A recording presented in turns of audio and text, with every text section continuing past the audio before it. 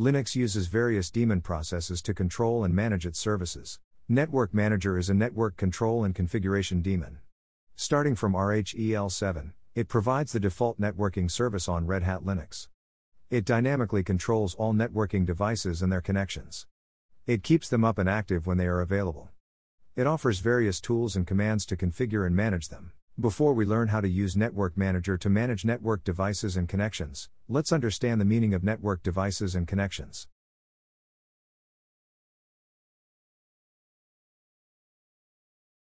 LAN cards, network adapters, or network interface cards are hardware adapters that provide one or more Ethernet ports. An Ethernet port is called a network device or a network interface. A network interface uses a connection to connect the network. A connection is a collection of all settings the interface needs to connect to the network. IP configuration, hardware address, boot state, and device name are some examples of the settings the connection includes. You can assign multiple connections to an interface but can use only one connection at a time. To assign multiple connections, you need to use a unique name for each connection. You can also configure the interface to automatically select the appropriate connection. Starting from our RHEL7, the UDEV-D service provides the default naming scheme for network interfaces. This service uses many rule sets to assign a unique name to each interface. To generate a unique name for an interface, it uses the device firmware, location, topology, and type. In generated name, the first two letters represent the device's firmware. For example, Ethernet interfaces begin with EN, VLAN interfaces begin with WL, and WAN interfaces begin with WW. The next letter represents the device's type, location, or topology. For example, the letter O represents an onboard device, the letter S represents a hot plug slot, and the letter P represents a PCI card. The remaining numbers represent an index, ID, or port. Let's take an example name ENO167777737. In this name, the first two letters EN stand for an Ethernet interface. The next letter O stands for an onboard interface. The remaining number 167777737 is a unique ID number.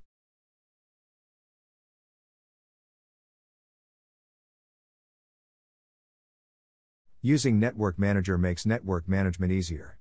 If NetworkManager detects a network device without a connection, it automatically creates a temporary connection and attaches it to the network device. Let's understand it through the example. Currently, this system has one Ethernet card. If we attach one more Ethernet card to it, NetworkManager will automatically create a temporary connection and attach it to the Ethernet card. To attach a new Ethernet card, shut down the system.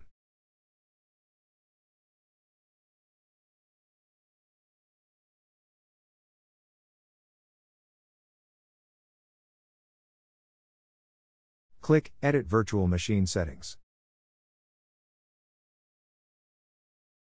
Select Network Adapter and click Add. Select Network Adapter and click Finish. Click OK. Now power on the virtual machine again.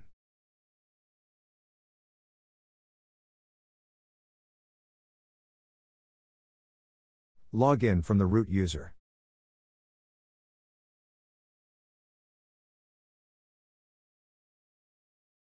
Open Terminal.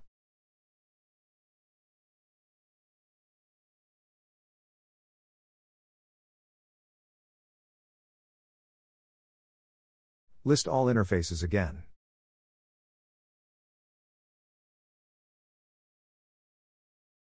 This is the new interface that we added recently. As you can see here, it automatically got a connection profile.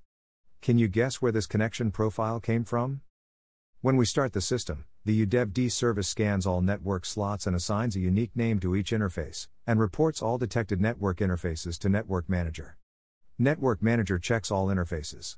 If it finds an interface without a connection, it creates a temporary connection and attaches to it.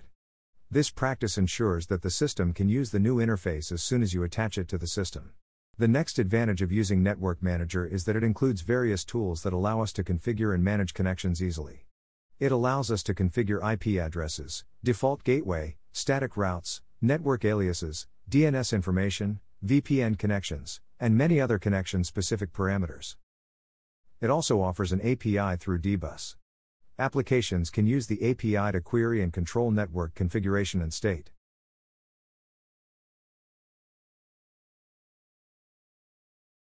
For example, the RHEL web console, which monitors and configures servers through a web browser, uses the NetworkManager dbus interface to configure networking.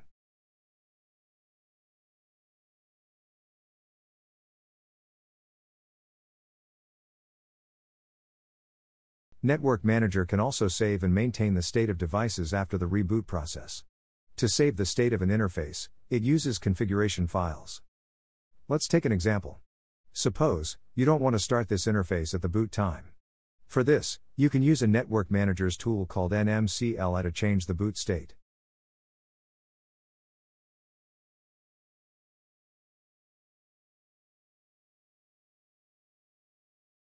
Currently, the value of the on-boot directive is set to yes.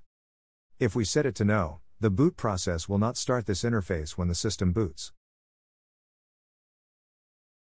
Let's restart the system.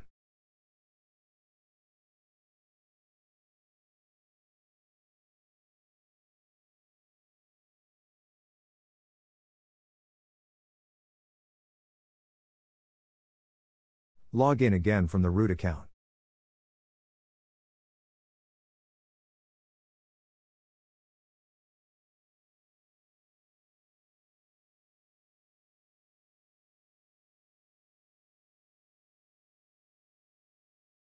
Here you can see that the boot process did not start this interface.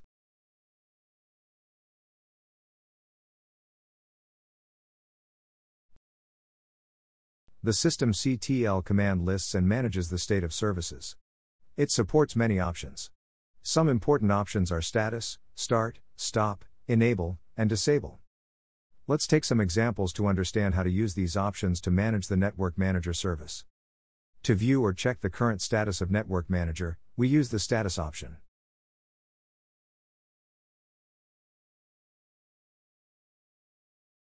In the output, if we see active here, it means the service is up and running. Or if we see inactive here, it means the service is down and not running. To stop the NetworkManager service in the current session, we use the stop option.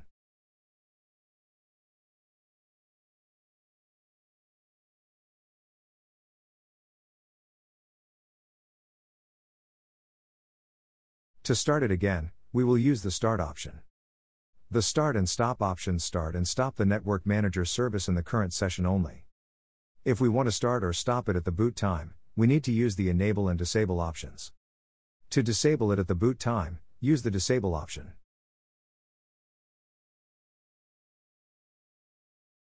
The boot process uses a list of script files to start services.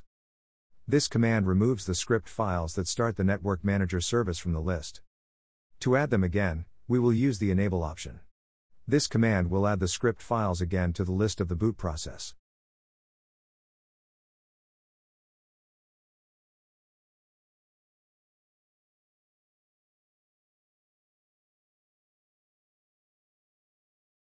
There are 5 commands and utilities that you can use to connect to NetworkManager. These are nmcli, nmtui, Control Center, nm Connection Editor, and Network Connection Icon. From these, nmcli, nmtui, and nm Connection Editor are the part of NetworkManager package. Control Center and Network Connection Icon are offered by GNOME Desktop package. Let's discuss these commands and utilities in detail. nmcli is the main command of NetworkManager. It can control and configure all aspects of network devices and connections. It does not need a GUI environment to run.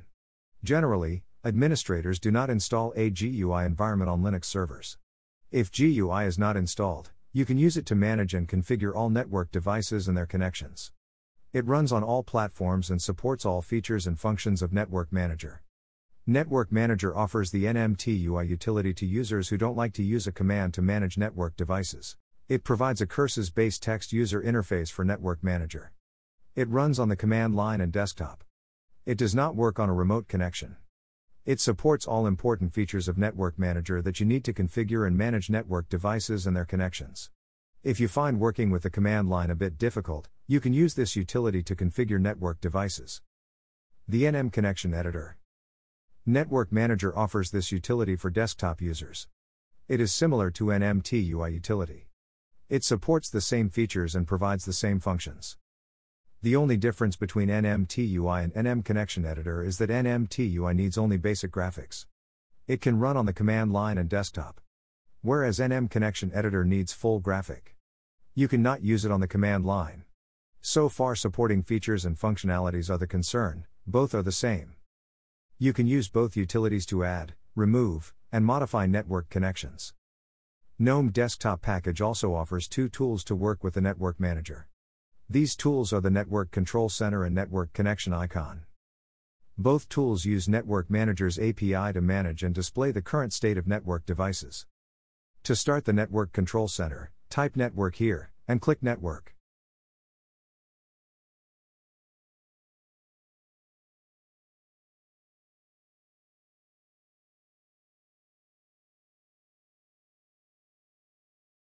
From here, you can manage all essential network settings.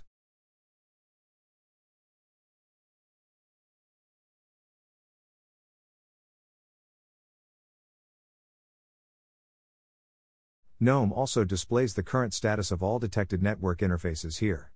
You can perform some basic tasks directly from here, such as viewing the current status of an interface and connecting or disconnecting an interface. To open this interface's setting in the Network Control Center, click here. The Network Control Center and Network icon both are the part of GNOME Desktop Package. They will be available if you install the GNOME Desktop.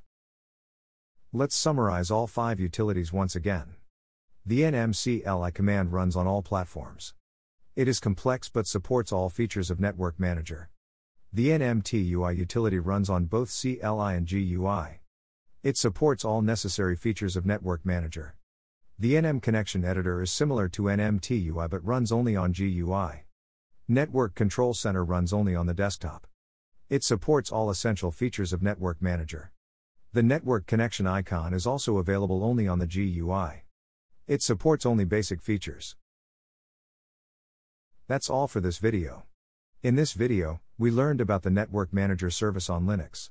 If you have any comments, suggestions, or feedback related to this video, please share them in the comment section given below.